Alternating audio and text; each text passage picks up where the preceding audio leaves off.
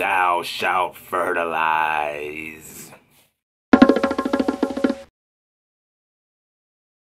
Hey, what's happening, plant people? My name is Gerard. This channel is Gerard's Horticulture Culture. I'm talking basically about plant care, plant everything, indoor plants mainly. I'm working on the outdoors, but right now we're talking about the indoor plants and what's going on with them.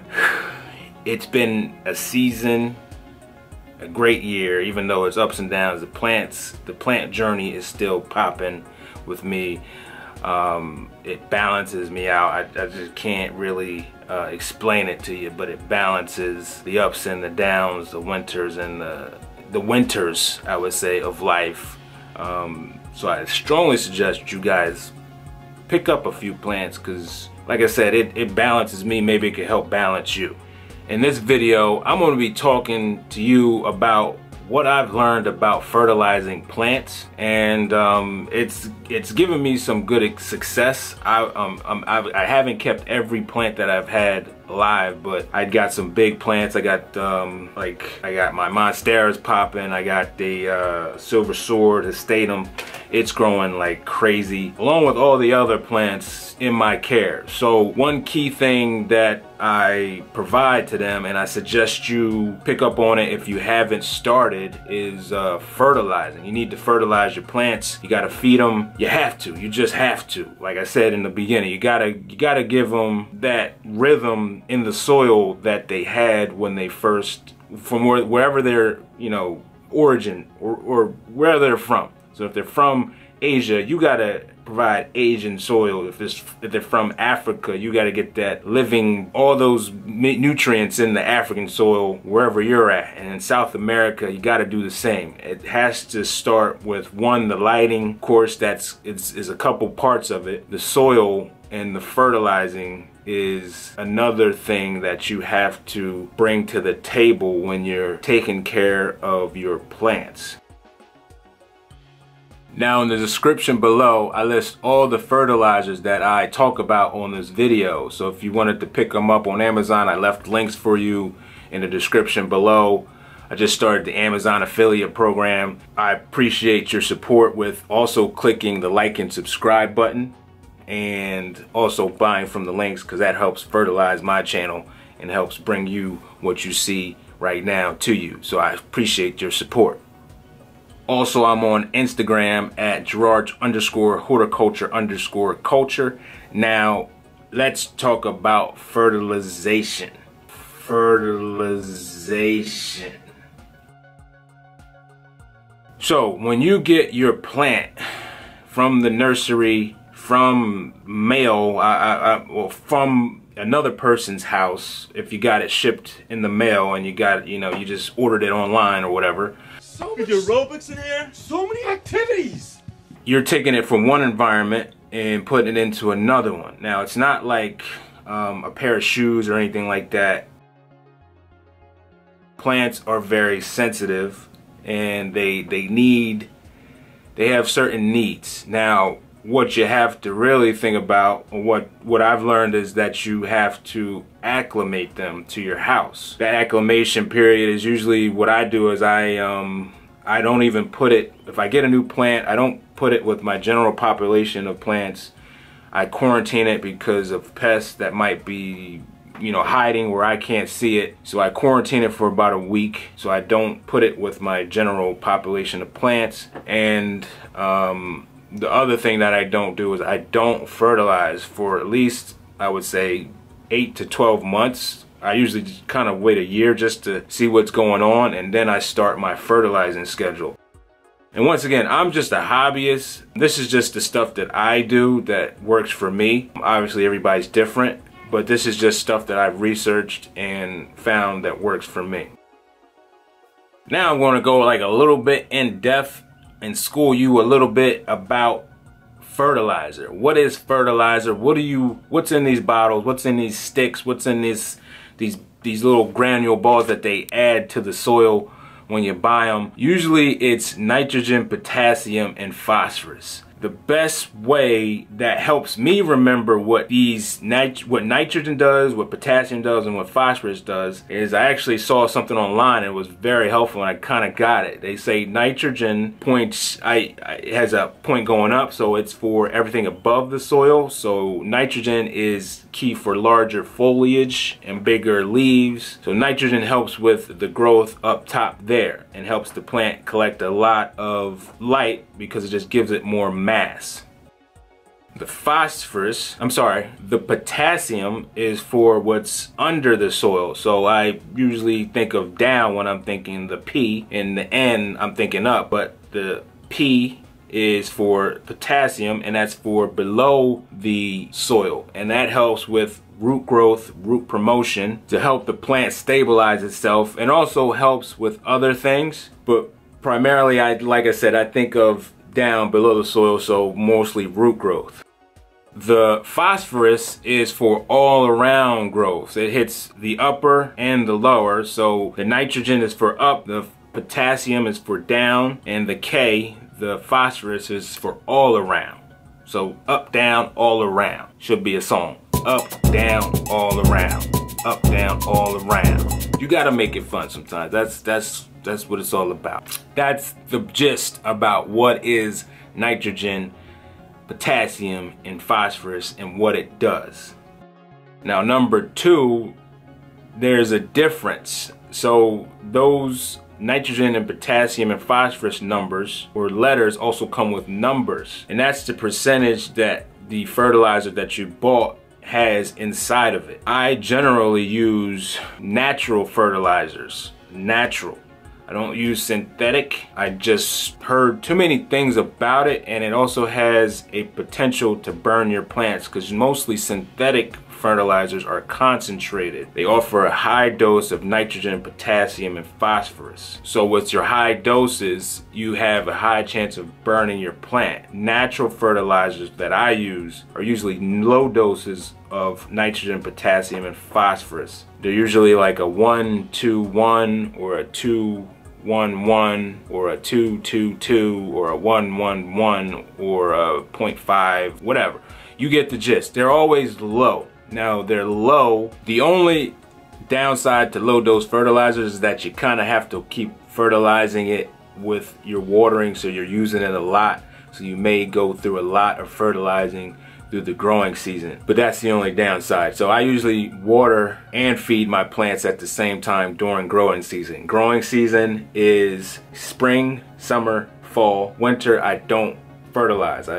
Even though my plants still grow, I just back off of the fertilizing because the temperatures are lower, the humidity is dry, the air is cooler. It's just not the same for plants that are in tropical zones that have growing seasons all year round because they're in the tropics. The other reason why I like natural fertilizers and synthetic fertilizers can't offer the bacteria and the fungi that the plant needs to have that symbiosis relationship with the soil. Some of your synthetics, I don't know if any are out there that have like bacteria and fungus in them. Usually in the wild, like I said, you have to bring the same type of environment to your house from, you know, that Asian environment. You got to bring that African environment, that South American environment to your house in a pot, and sometimes whatever's in the soil is living in those areas. So if your soil is not living in that area, that's going to cause your plant to kind of get stressed out because it's just not used to having this whole different environment. So you have to recreate that environment, which isn't hard. Most of your natural fertilizers have many strains of bacteria, many strains of fungus that help your plant also absorb the nutrients that it needs to grow. And that's another pro to using natural fertilizers, even though also I don't think about eating anything from my plants at this point. For my indoor plants, I just rather, even if I did it outdoors, I would only use natural fertilizers. I'm not going to go into detail of what the bacteria and the fungus does. They just, long story short, if you got a bunch of bacteria, it's like bacillus and fungus, and you'll see me point them out in the fertilizer bottles that I have. They have like a few strains of bacteria, a few strains of fungus, and that's how you get your living soil to maintain itself and sustain it. So every time you're feeding your plant, you're also adding that bacteria element and that fungus element to the equation that brings your plant closer to home in your home. So it's like a win-win, and I love win-wins. And it helps the plants grow, so what's better than that? The other thing that we also have to do, which isn't a bad thing, we have to offer our plants like other things that's on the periodic table: magnesium, iron, calcium. Calcium's a big thing. You're going to see calcium in some of these fertilizers that I also have that I'm going to show you shortly. Everything that we use also, like calcium, we need potassium, we need phosphorus, we need iron, things like that. You also have to provide, and you also have to make sure that's in your fertilizing. So what I do is also add Epsom salt. Epsom salt has magnesium and helps it fight off different diseases and pests, things like that. And that's how all these things work together to help your plant grow. Now I'm going to show you what I use as my arsenal for feeding plants. First, and in no particular order, but I use this thing right here. It's just kind of blurry, but this is Superthrive. This does a few things that will benefit your plant. It has kelp. It has all types of. It looks kind of. And let me point one other thing out to you. If you're just new to fertilizing, be prepared for what it looks like. It's not bad, but it looks like muck, and they're kind of all the same color. And they're like fillers, so don't be too scared of it. Some may have an odor. The odor goes away, but I'll tell you how I deal with that in the end of the video. But Superthrive, good stuff here, has all these types of benefits. Superthrive, this helps for transplant shock, it helps build vigor, and it also adds vitamins and nutrients to your plants. And what's better than vitamins and nutrients? Another thing that I like to use is Espoma Start. I've been using this for a while, and it's easy for me to use. I actually did another video about it because it has like a free pour thing, and it's kind of convenient. But the Espoma Start has a guaranteed analysis of 1, 2, 2. Now, guaranteed analysis means you're guaranteed to have 1, 2, 2. So the 1 is the nitrogen, the first 2 is the potassium, the second 2 is the phosphorus. So you're guaranteed to have that. And it's 1%, 2%, and 2%. So that's really low. So you're going to have to, like I said, feed it regularly, probably every time you water, but it has a low chance of damaging your plant and a higher chance of promoting growth for your plant. And the other thing about Espoma Start is it has that bacteria content that I was talking about, the bacillus, and I believe the trichoderma reesii, and it's like CFU per milliliter. I'm not sure what all that is, but that's what you need in your soil. So get that bacteria, that fungi in your soil to help your plants absorb the nutrients. So it's like you're getting the nitrogen, potassium, and the phosphorus, and you're also getting the bacteria and the fungi element to your soil. So this is why I use Espoma Start. I don't just use this, I use it in combination with the other ones I'm going to show you. And I just picked this up from my local nursery on discount, and also that's kind of what it looks like. It's brown, it's not the prettiest thing, but it's a root booster.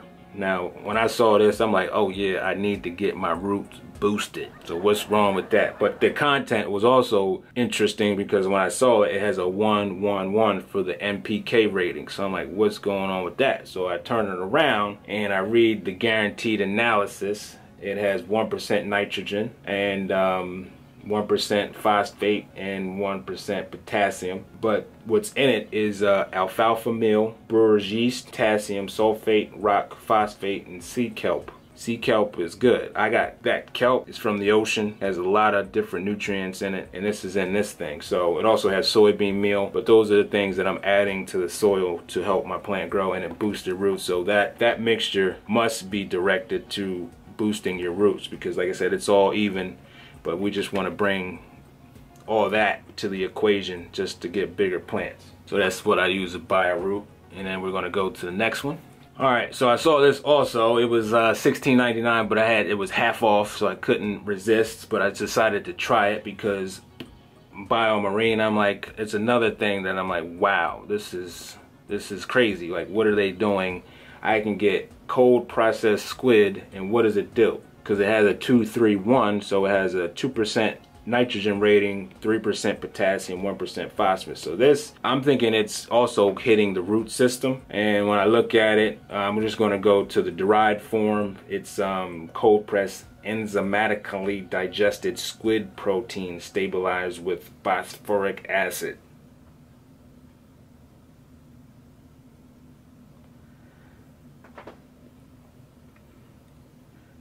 I'm sure that does something to your plant. So I'm just going to leave it at that. That's that biomarine. Get that biomarine in your system. Another one.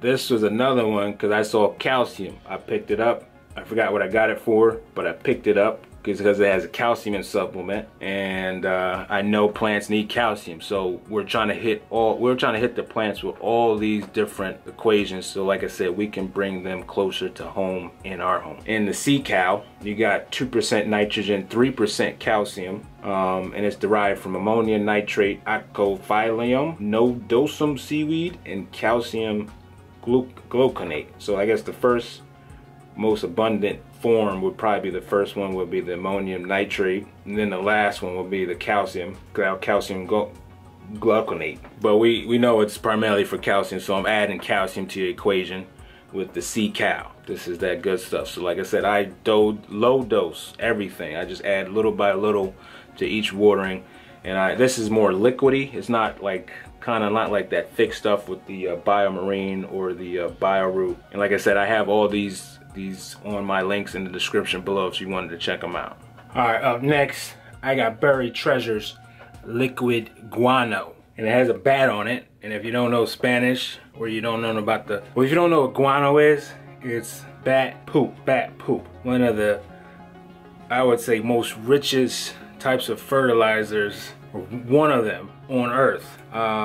And I'm bringing that to my plants, and it's basically has a 0.5, 0.7 as far as for the phosphorus level. So it's higher on the all around end, and what it has for liquid guaranteed analysis has, like I said, 5% nitrogen, 5% phosphate, 5% potassium, and it's derived from bat guano, earthworm casting extract, seabird guano, and seaweed extract. So that's some heavy stuff right there. We got earthworm castings that are natural. It's almost like worm castings, the same thing. We just got it liquefied along with bat guano.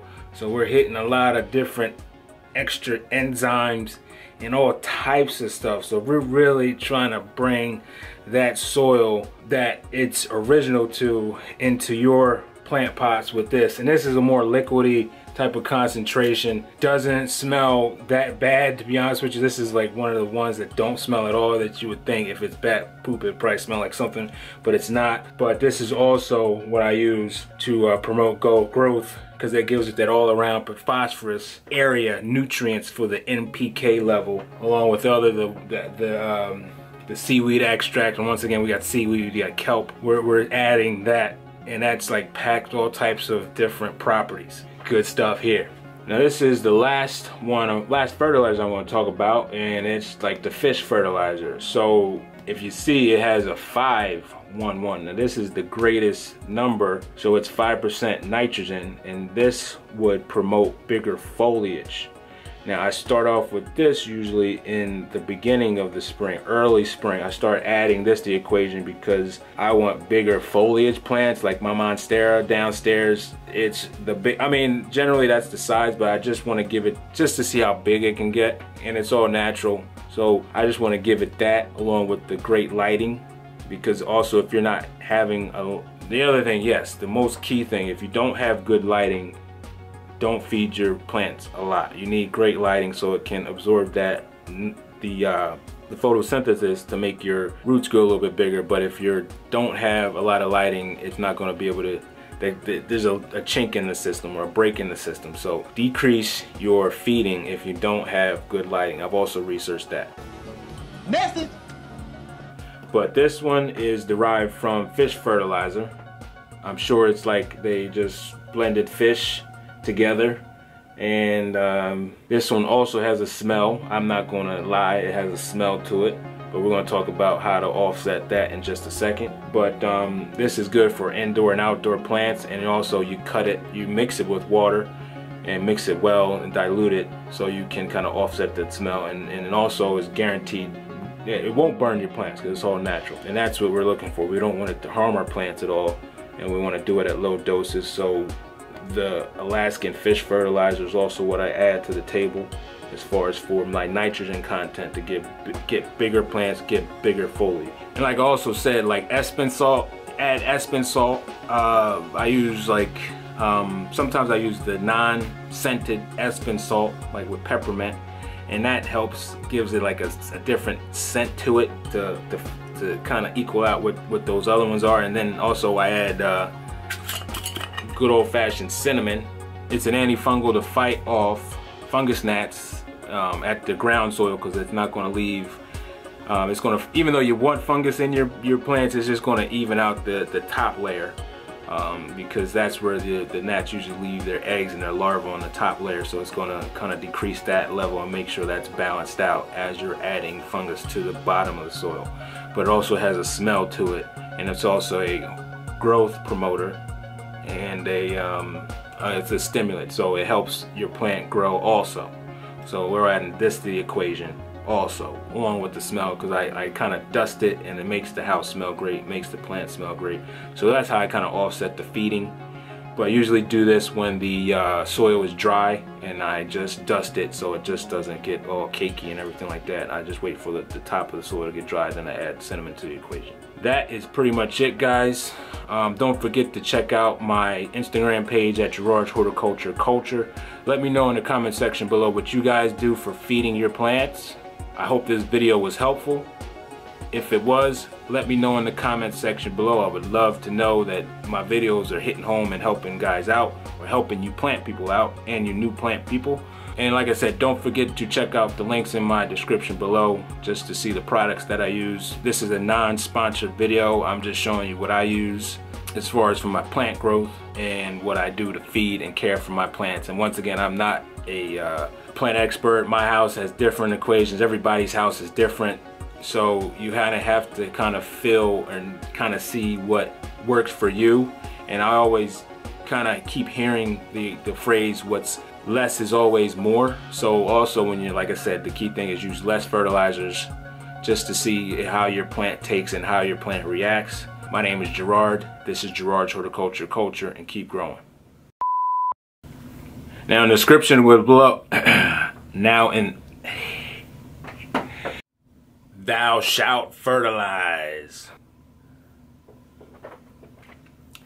Do you fertilize? Do you feed your plants? Do you help them live their best life? In this video, I'm going to be telling you why and the reasons why you should fertilize your plants. Because they need it. They need it. They need it.